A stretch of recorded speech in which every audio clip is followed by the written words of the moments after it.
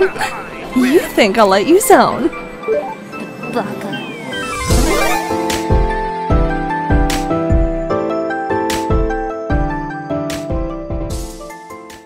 Hey everyone, Jay here, and it looks like Facebook is calling it quits with their gaming app as it's shutting down its gaming streaming app after struggling to challenge Amazon's Twitch. Starting October 28th, the Facebook gaming app will no longer be available on iOS and Android, while gaming features will continue to be accessible via the main Facebook app.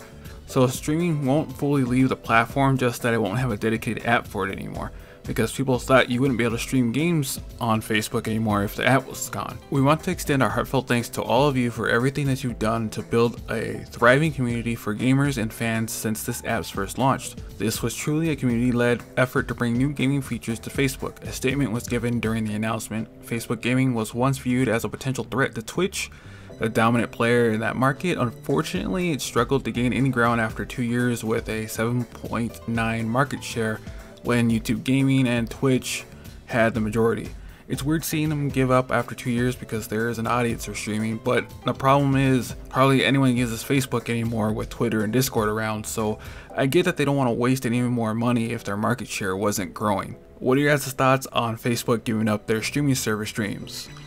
I for one am baffled, but I understand it completely. Stay safe guys, and I'll see you in the next video. Welcome to Full Tilt, where the arcade fun never... Hey! You little shit. When I get you, that fucking Gumby plush is getting shoved down your throat.